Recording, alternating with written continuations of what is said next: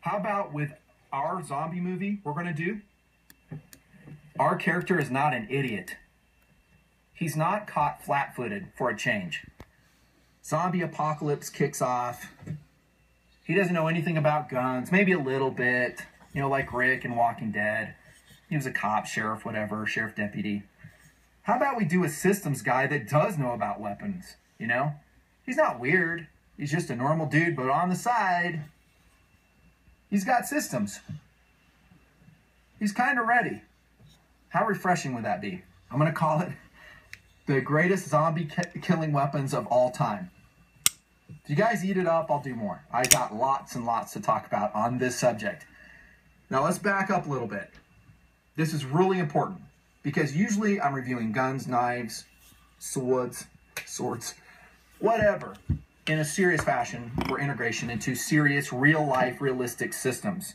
Responsible civilians, law enforcement, military, contractors. We're going to kind of switch it up a little bit, and I want you guys to really understand that. What we're talking about here is we're going to kind of leave, not totally, because that realism is still going to be over here, and we're going to address it. And this is why I think this video will be so fascinating to you guys. But we're going to kind of go into the realm of entertainment, Hollywood, and talking about zombies. Now, you guys may or may not know this, but I'm not a big fan of zombie weapons that are marketed that way.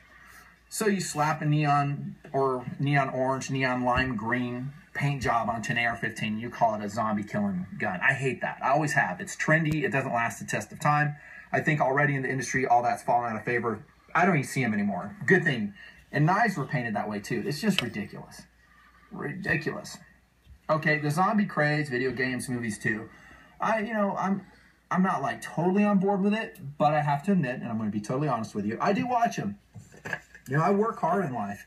Real job, this job, I work hard, and I need entertainment sometimes, and sometimes I'll turn on Walking Dead. You know, I'll watch Charlton Heston in The Omega Man, one of the all-time best zombie movies ever.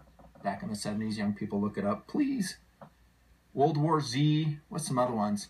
Oh, the whole Resident Evil series. I kind of like those.